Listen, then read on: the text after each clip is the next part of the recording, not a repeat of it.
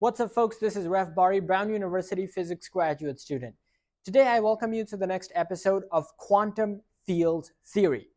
I'm going to develop Feynman's path integral in this video. So by the end of this video, you will have a deep understanding of how quantum mechanics really works using Feynman's path integral formulation. So let's jump right in. We have no time to waste. The first thing I'm going to do is ask a simple question. Okay?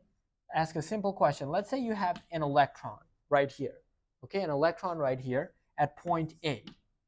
My question is, what is the probability that the electron, after some time t, ends up over there at point B?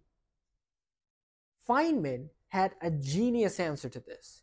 Because in quantum mechanics, you see, there's no well-defined path that the electron takes from point A to point B.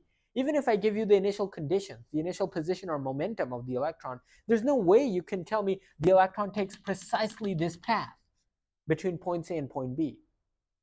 So what Feynman proposed was that instead of the electron going from point A to point B using this well-defined path, the electron takes all possible paths between point A to point B. So it takes this path, sure, but it also takes this one. It also takes this one.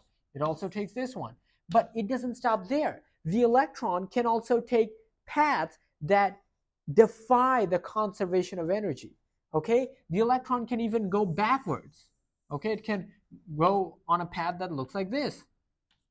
A path that goes backwards and then moves forwards. The electron can go like this and then go all the way back and then come back to B. Right? Weird, crazy paths like this are even possible, according to Feynman's path integral formulation. The electron can even go faster than the speed of light. So it can go like, whoop, from point A to point B. Okay? So Feynman's path integral formulation says that literally all paths are possible, even the paths that violate the speed of light and the paths that violate the conservation of energy. Okay? So we're considering all possible paths here. Now, Feynman says that each one of these paths is weighted. It's weighted by some action. Okay? It's weighted by this factor, e to the is over h bar. Okay? So e to the is sub 1 over h bar. Let's say this is path 1. Okay? Let's say this is path 2. This path will be weighted by a factor of e to the is 2 over h bar. Let's say this is path 3. This will be weighted by a factor of e to the is 3 over h bar, so on and so forth, right? Each path is weighted by some proportionality factor e to the is over h bar, where s is the action for that path. The action is a kind of mysterious, it's just a number that is associated with each of these paths. Remember from classical mechanics that the action is the time integral of the Lagrangian, okay? And where the Lagrangian is the kinetic minus the potential energy for the particle. So what Feynman says is that each of these paths has an action associated with it. And so if you want to figure out the total, the path for the particle, what you have to do is add up all of the actions. Okay? Sum over all the actions for all the paths. Okay? And that is the basic idea behind the Feynman path integral. Okay? To figure out the total behavior of the electron from point A to point B, you have to sum the action over all the paths, the exponential of the action over all the paths, and then you get your Feynman path integral.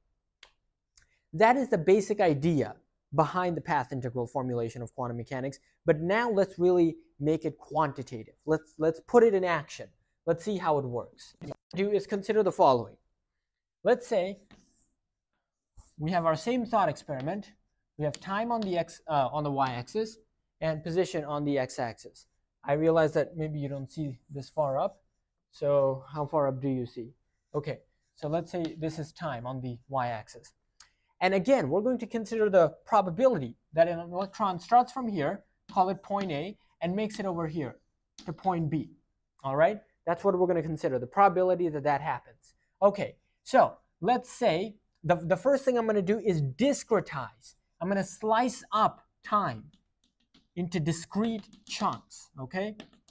So I'm discretizing time as follows into equal intervals or as equal as my chalk will allow. Okay, and let's say my electron starts from here, point A.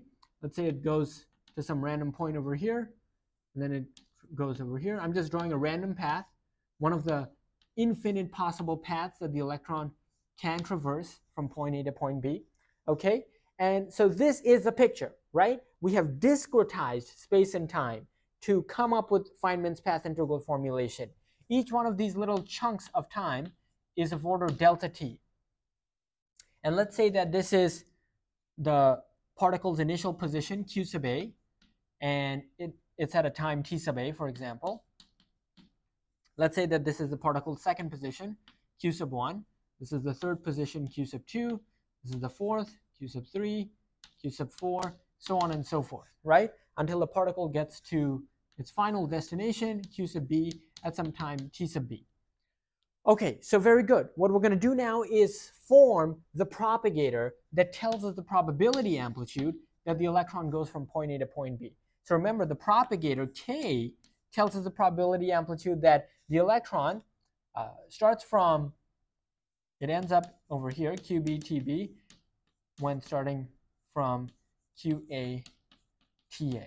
Okay, this is the Feynman propagator, or actually this is just the regular quantum mechanical propagator I just wrote down here. Okay, so this is equal to just my regular propagator, QB, TB, and QA, TA. Now I'm going to do something wild. Now you see, I have to account for all the possible paths from point A to point B, right? This is obviously not the only path, right? Because, for example, I could have taken a completely different path from point A to point B.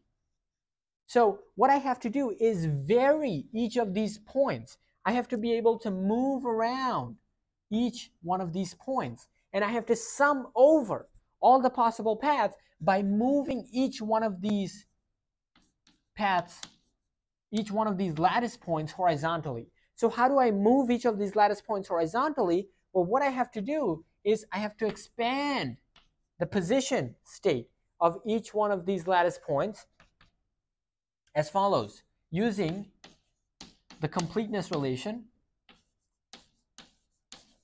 of momenta. So if I use the completeness relation for momenta, I can expand out the position states as follows, right? And that's what we're going to do for the Feynman path integral. We're going to expand out the position states as follows so that we can move around each one of these lattice points and generate all the possible paths from point A to point B. So for example, this would generate an alternative path as follows, right? This is just the big picture idea behind the Feynman path integral. The actual derivation will take 1 hour, which I do not have time for in this lecture, but I will show in tomorrow's lecture. So the big picture is that I'm going to start with the non-relativistic, this classical quantum mechanical propagator that follows from this, and then I'm going to expand out the position states as follows so that I can move each of these lattice points and generate all the possible paths from point A to point B. So thank you for watching this rather brief lecture. I'll see you in tomorrow's lecture where I'm going to derive the Feynman path integral in its entirety.